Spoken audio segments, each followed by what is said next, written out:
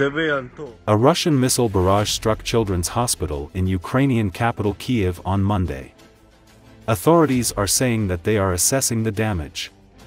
The children's hospital that was hit was the Akhmetit Hospital, Ukraine's largest children's medical center, according to Ukrainian media.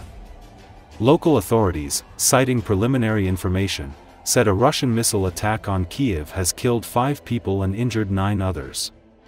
Ukrainian President Volodymyr Zelensky said Russia fired over 40 missiles at Ukrainian cities on Monday, hitting a children's hospital in Kiev and damaging residential buildings and infrastructure across the country.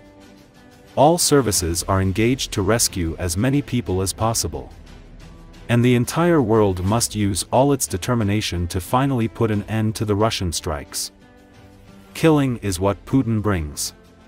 Only together can we bring real peace and security, Zelensky wrote in a post on X social media platform on Monday.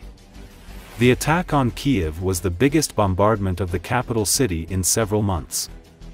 The head of Ukraine's presidential office, Andriy Yermol, said the attack occurred at a time when many people were in the city streets. The attacks included Kinzhal hypersonic missiles that are among most advanced Russian weapons, the Ukrainian Air Force said. The Kinzhal flies at 10 times the speed of sound, making it hard to intercept. City buildings shook from the blasts. Another attack in the central Ukrainian city of Kryvyi Rih killed at least 10 people.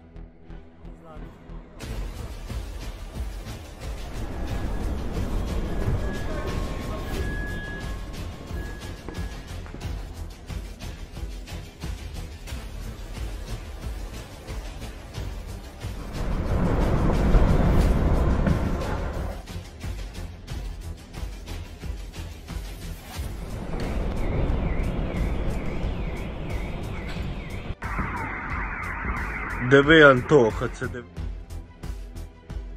Та, Антоха, дивися, тупо жесть, нахуй. Ган...